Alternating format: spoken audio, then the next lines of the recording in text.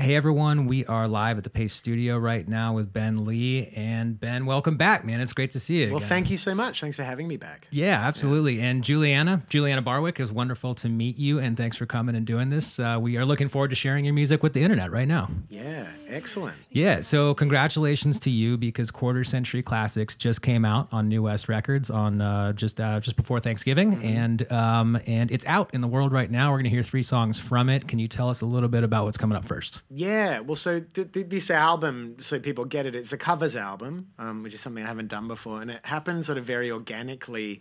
I got stuck in Chicago in a hotel room during the polar vortex at the beginning of the year, and I was thinking about Chicago's sort of a provocative place for me, and I made my first record there, Grandpa Would, in '93.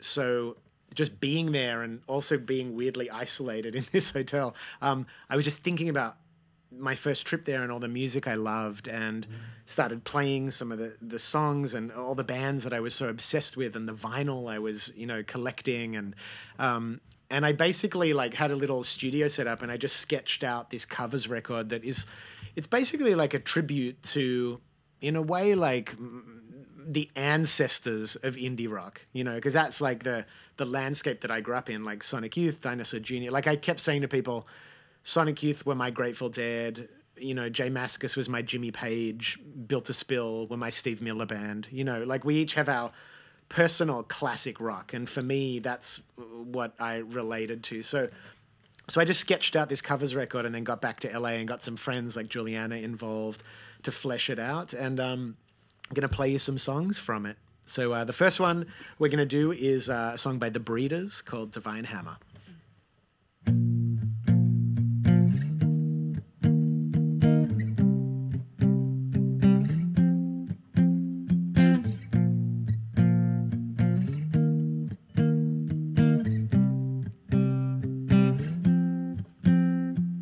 I'm just looking for a way around. It disappears this near. You're the rod and water. I'm just looking for the divine hammer. One divine hammer. One divine hammer. I'm just looking for one divine hammer. I'd bang it all day. Oh, the carpenter goes bang, bang, bang. I'm just looking for one divine hammer. One divine hammer. One divine hammer. Dun, dun, dun, dun, dun, dun, dun, dun, dun, dun, dun.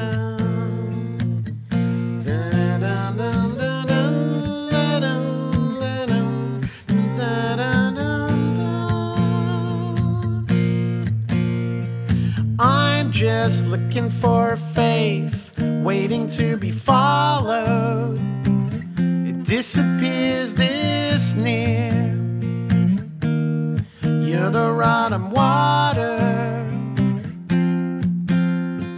I'm just looking for one divine hammer. One divine hammer. One divine hammer. Dun, dun, dun, dun, dun, dun, dun, dun, dun, dun, dun, dun.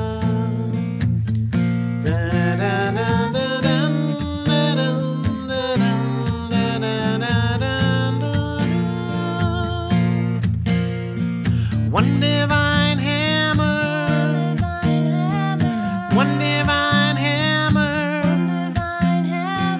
One divine hammer. One divine hammer. One divine hammer. One divine hammer. One divine hammer. One divine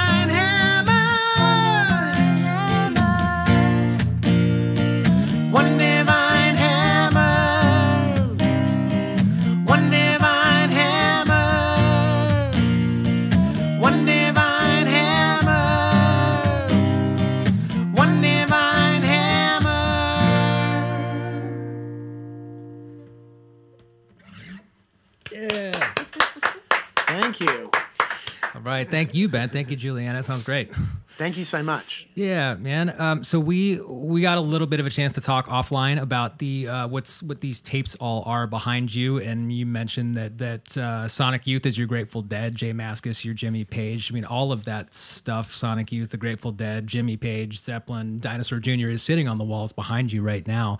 Can we talk a little bit further about who has influenced you, who ends up on this record? Can you talk actually more about who is on this record apart from the Breeders? And there's a lot of golden indie rock represented here. Fugazi song, Beat Happening, Guided by Voices, Pavement. I know I'm forgetting some, but yeah. Archers of Loaf. Yeah. It's funny because I was thinking a lot about how, the album's called Quarter Century Classics because it's music from about 25 years ago. And if we were in 1990 talking about music from 25 years ago, that would be 1965. And it would basically be unanimous what the classic music from that era is, right?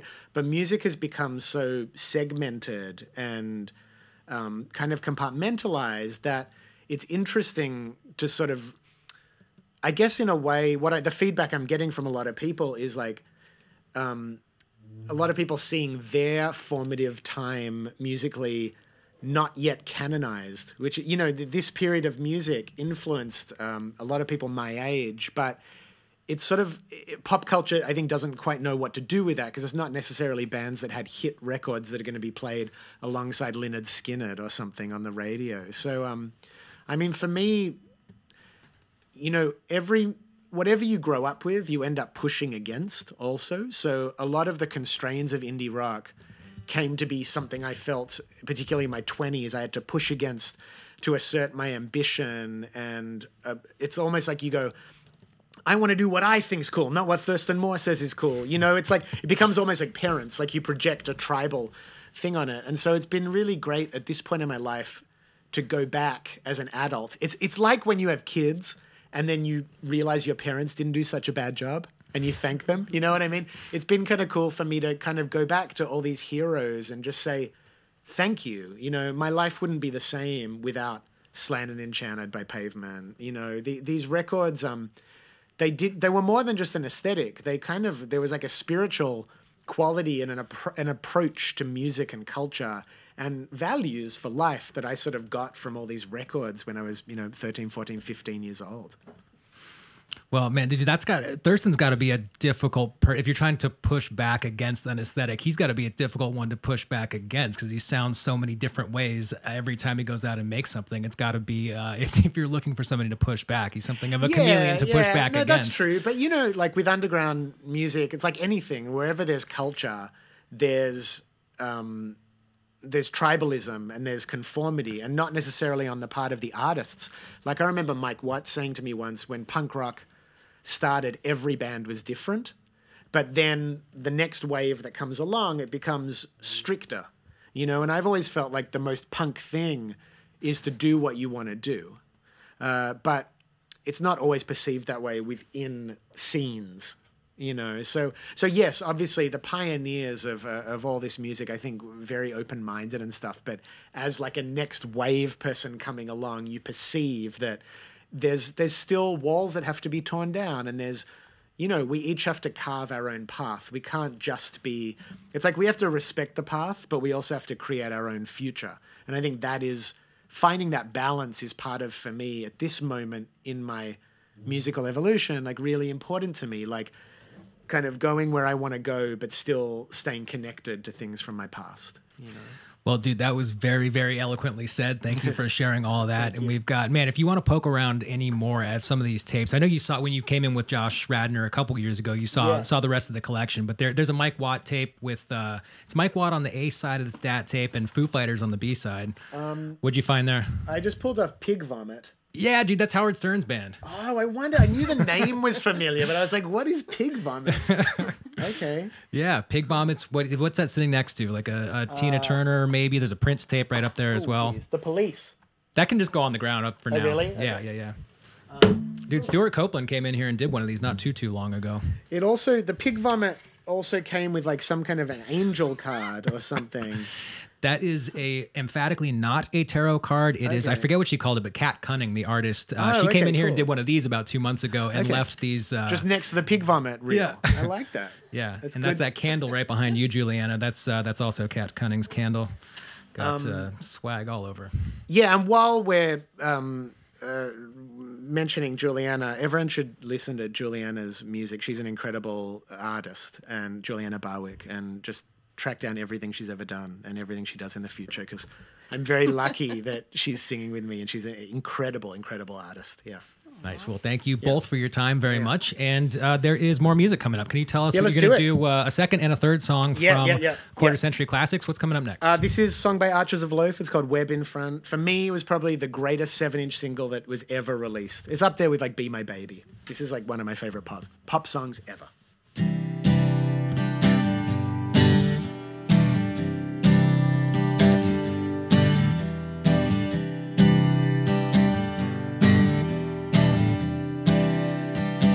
Stuck a pin in your backbone, spoke it down from there.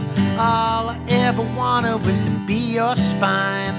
Lost your friction and you slid for a mile. Overdone, overdrive, overlive, override. You're not the one who let me down, but thanks for offering.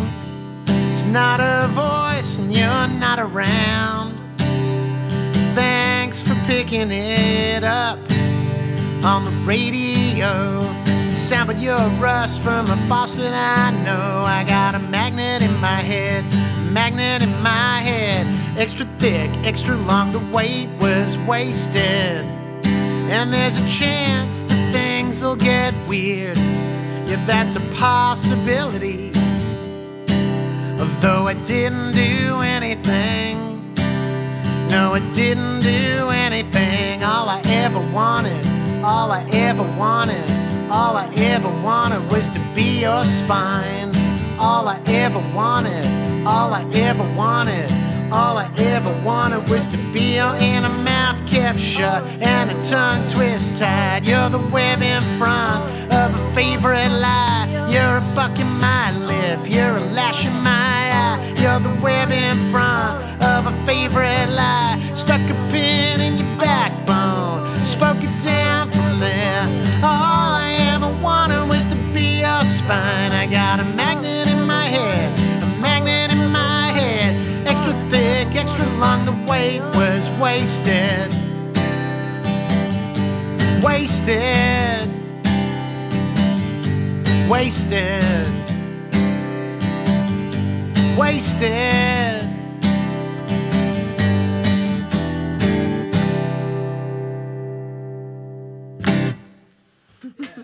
Do you remember that song? You remember that tune? Yeah, man.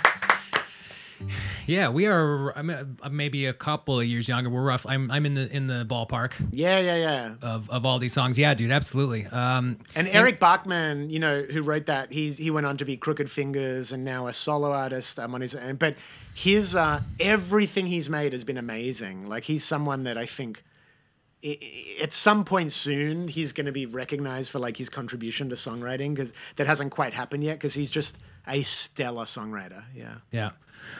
Can you talk more about, so you were above and beyond just a fan of this music that you're covering on this album. I mean, you were very much participating in and opening for some of the bands that are represented here. Can you, in case there's anybody who's just becoming familiar with you right now on this live stream, can you talk a little bit about your origin and how you interacted with all these guys? I had a band called Noise Addict.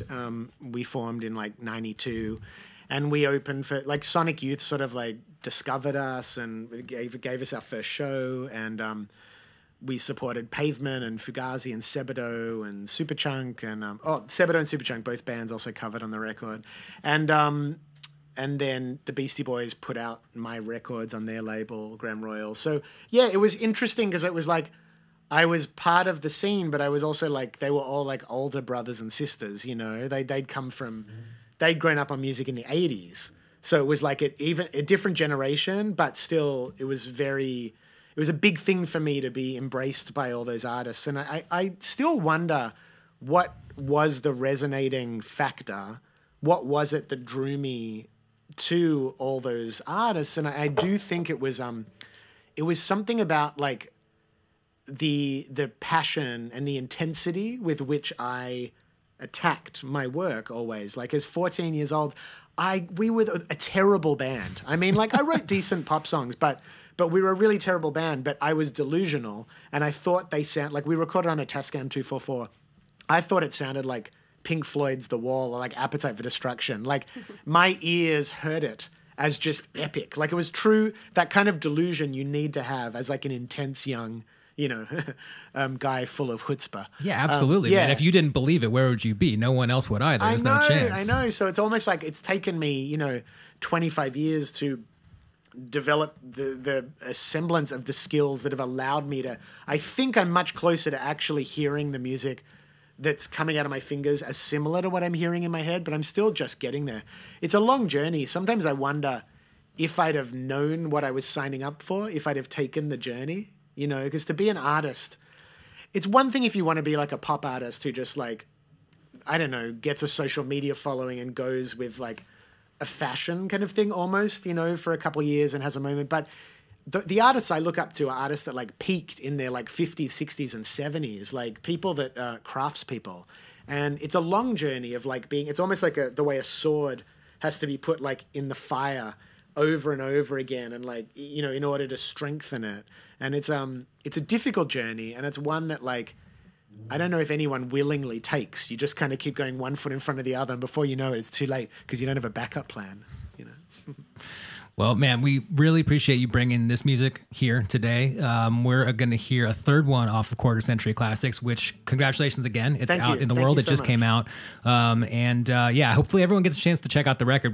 This arrangement that you're playing here, the stripped down arrangement, sounds wonderful. It's a little more built up. Like there's a great guitar player called William Tyler and harp player Mary Lattimore and Joey Waronker on drums, and like great people on the record, like a bit of a bigger sound.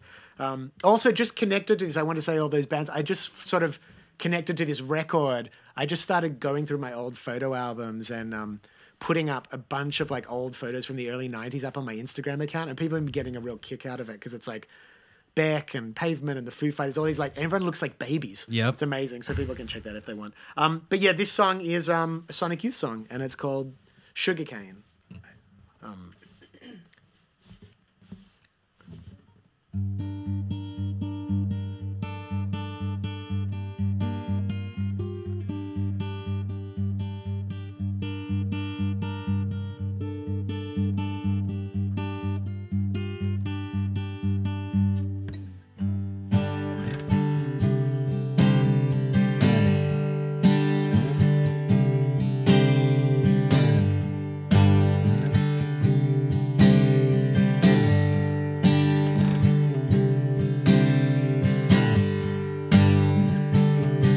Perfect in a way,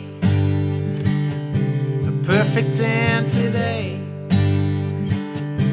burning out their lights, burning in their eyes. I love you, sugar cane, coming from the rain.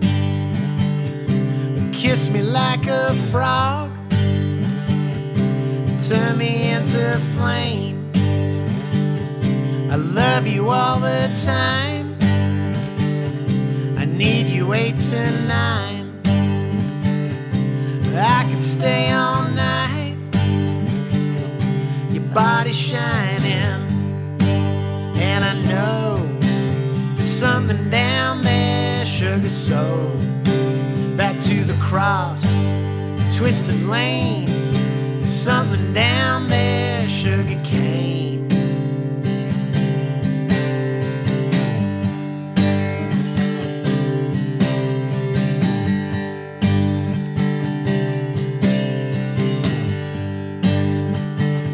I'm back again in love, I'm back again a dove. Where'd you get your light? Smiling sugar life. Another lover's day, another cracked up night. every night I say the light is coming, and I know there's something down there, sugar cone. Back to the cross, a twisted lane, there's something down there, sugar cane.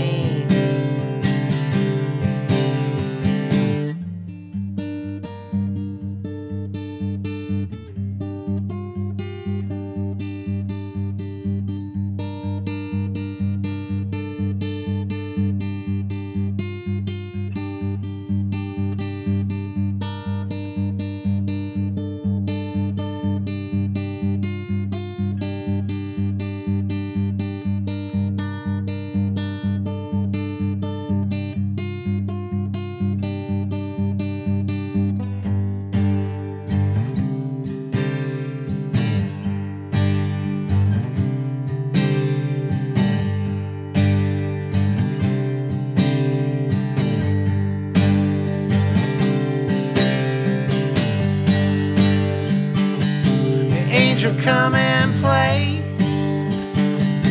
fly me away, stroll along the beach until you're out of time. I love your sugar cane, crack into the drain. I love your sugar cane, I love your sugar cane. I love your sugar cane, I love your sugar cane, I love your sugar cane, I love your sugar.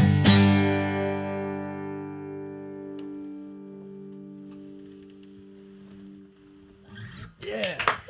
Thank you. All right, Ben, thank you. Julianna, thank you. That sounds great. And so you're in town for City Winery yesterday. Yeah, played last City night. Vineyard, I mean. Yeah, exactly. And but then there's a number of dates. You've got a half a dozen dates across North America starting January in the new year. So January 22nd, you're at the Drake in Toronto, Cafe 939 in Boston. You're in Evanston, the Highwatt in Nashville, Seattle. You're all over the place. And the whole thing wraps February 1st at Mississippi Studios in Portland. And cover the whole country in 6 days. Really touring like a grown-up, you know? Yeah. Nice, man. We'll enjoy it and travel safe. All the details are up at ben-lee.com. And Dave Schneider of The Internet. Do you know Dave from the Zambonis? Oh, Dave, yeah, right. Dave from the Zambonis says hi, and he says Archers are recording and putting out a new LP as we speak. Yes, right now. I heard that. I was happening. pretty excited about that. Yeah. So, man, thank you both for coming and playing, and travel safely across all those dates. And come visit us again whenever it makes Thanks for sense for having you. us. We'll be here. Thank you. Cheers.